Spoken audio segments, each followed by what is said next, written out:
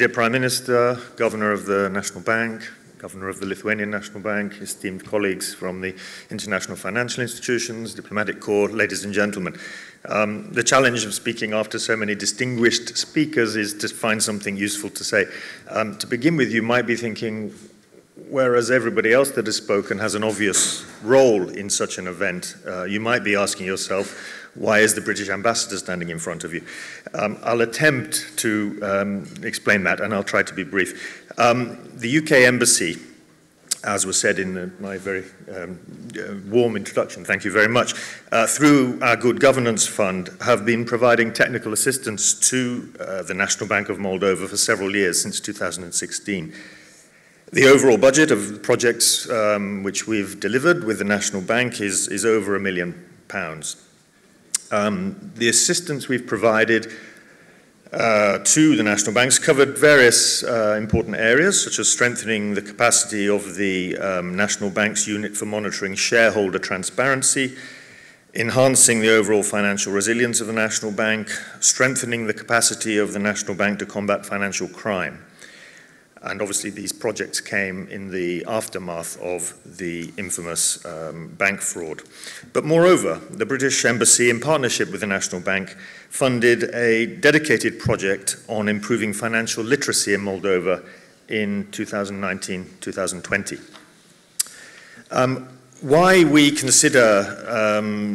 we consider financial education important? And a lot of this has been said, but let me reiterate from a UK perspective, because I do think that no one country has all the answers to this, and we can all learn from each other.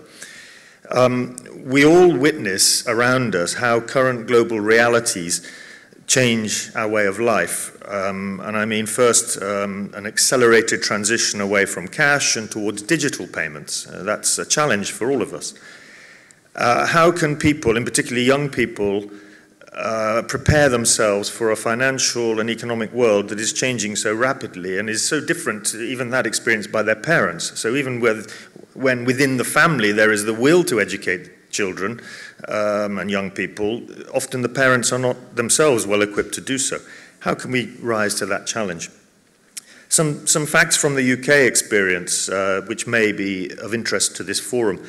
The London Institute of Banking and Finance surveyed more than 2,000 15 to 18-year-olds across the UK for a recent survey on young persons' attitude to money.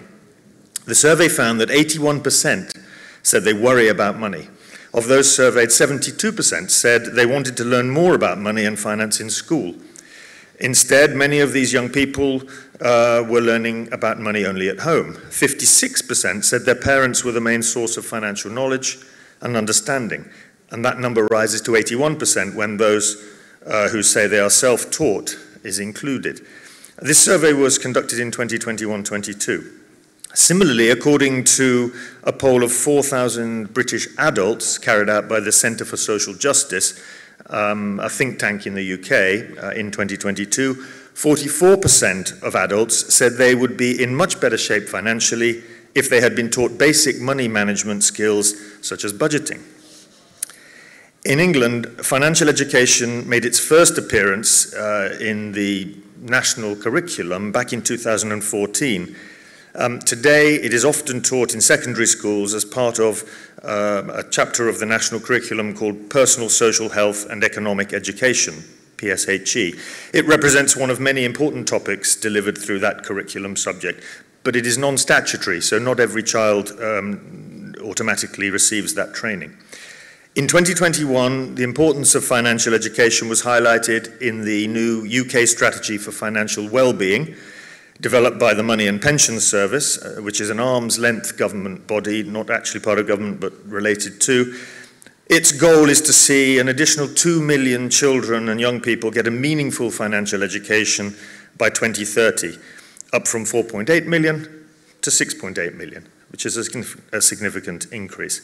So we're taking this seriously, as indeed are the Moldovan authorities. Overall, in the UK, there's no shortage of online resources on financial education available to support people directly.